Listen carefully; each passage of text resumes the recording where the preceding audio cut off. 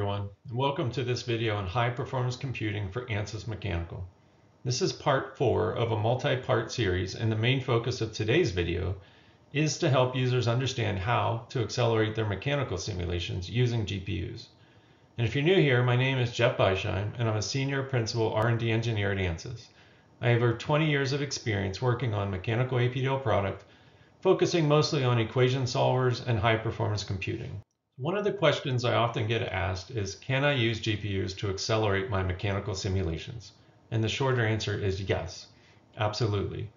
The Mechanical APDL product actually has a very long history of supporting various parallel programming models dating all the way back to 1990. Ansys first introduced support for multiple CPUs many years before the OpenMP multi-threading became an official standard. And around the early 2000s, Mechanical APDL began to officially support distributed memory parallel, relying on MPI software to pass data between different CPUs. And in 2010, Ansys first released support for accelerating mechanical simulations on NVIDIA GPU cards. At that time, Mechanical APDL was the first Ansys product to commercially release support for using GPUs to accelerate its simulations. Some of the original design objectives of the GPU acceleration feature are listed on this slide. And we did not want this feature to be a niche capability that only supported a small percentage of customers who perform mechanical simulations. Instead, we wanted to support all of the mainline features, operating systems, and hardware platforms that our customers were currently using. We also didn't want to reduce precision or take any shortcuts that might compromise the high accuracy that Ansys is known for. And hence, all the calculations that are accelerated via GPUs produce equivalent accuracy as compared to traditional computations on CPU cores. In terms of what GPUs are currently supported, the Mechanical APDL product supports both NVIDIA GPUs and AMD GPU cards. Generally speaking, Ansys recommends using high-end RTX graphics cards designed for workstations, which used to be called the Quadro line, or Ansys recommends high-end data center cards, like those which used to be called the Tesla series, such as the A100, H100. For AMD, Ansys recommends the high-end Instinct line of cards. So we'll talk more about some of those hardware stats later in this presentation. But regarding software, the main equation solvers are both accelerated on GPUs. And both distributed and shared memory parallel, and even hybrid parallel, can be used with the GPU acceleration feature.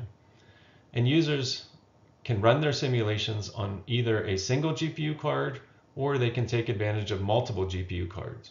Now, the program does not automatically detect the presence of a recommended GPU card and just automatically use it. So just having the card installed and working is not sufficient to use it in order to accelerate your mechanical simulations. In Workbench Mechanical, you must go to the Solve Process Settings dialog box, and under Advanced Settings, you need to use the highlighted drop-down box to select either NVIDIA or AMD GPU hardware. And this will effectively tell the Mechanical APDL program to check out the necessary HPC license, check for a valid GPU card, that it's installed and working, and then ultimately accelerate the solver calculations on the GPU device. If you're an MAPDL user, you would add the -ACC command line option to select using this feature. Now, when running mechanical simulations, customers have two main equation solvers to choose from. One direct method solver and one iterative method solver. Both of these solvers can take advantage of the available GPU hardware to accelerate their calculations. Additionally, when running modal or buckling analyses, various eigensolvers that are based on these equation solvers can also get accelerated by the GPU hardware. So block Lanczos, PCG Lanczos, unsymmetric, damp, subspace, etc. can all be accelerated by the use of GPUs. So another common question that I often get asked are, what types of mechanical simulations can be run on GPUs? Now, basically, any mechanical simulation that uses the sparse direct solver or the PCG iterative solver can get accelerated. But in order to see significant speedups in your workflow, you want to find models that spend a higher percentage of their time in those equation solvers. It's simply Amdahl's law. If a simulation only spends 50% of its time in the equation solver that's accelerated on the GPU, and even if the GPU was infinitely fast, at most you would get a 2x speedup in your entire simulation. And GPUs are fast, but they're not infinitely fast. So to see significant speedups, you're looking for models that take a long amount of time in those equation solvers. So what types of models involve that? Well, that's generally going to be 3D models with very refined meshes, leading to high numbers of degrees of freedom. Also, higher order elements or bulky, thicker geometries are all things that lead to denser FEA matrices. And these are things that are likely to put more of the simulation time into the equation solver and less time into the prep or post-processing work. So another common question that I often get asked are, what types of GPU cards do you recommend to use to accelerate my mechanical simulations? And as I said before, we generally recommend high-end NVIDIA or AMD cards. The full recommended list is provided in the installation guide. There's a section on the GPUs recommended for Mechanical APDL users. But in general, these are going to be cards that have a high double precision compute capability, cards that have higher amounts of memory on the GPU cards, cards that have lots of memory bandwidth, and also newer cards that support newer PCIe standards for transferring data from the CPU RAM onto the GPU memory. So this slide shows a table of various NVIDIA and AMD GPU cards and their variety of hardware statistics, things like memory capacity, memory bandwidth, how much double and single precision compute speeds, as well as an estimate of the cost.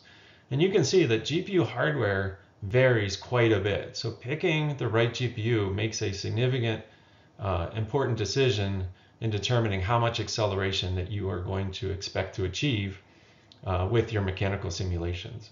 So again, we're looking for cards that have higher memory capacity, higher memory bandwidth, and higher double precision compute, as these are going to lead to more significant speedups.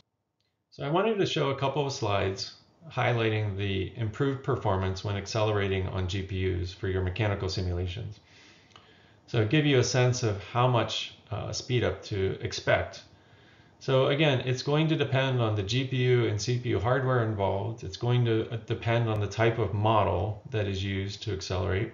In this case, we're taking a bulky 3D model of an engine block, higher order solid elements. And in this case, when using a GPU, an H100 card from NVIDIA versus no GPU, we're able to get almost a 9x speed up in the equation solver. So this slide shows the acceleration we can get using GPUs for our iterative solver. So here we ran a variety of benchmark models in our V23 benchmark package using the iterative solver on a machine that had 4 AMD MI210 cards.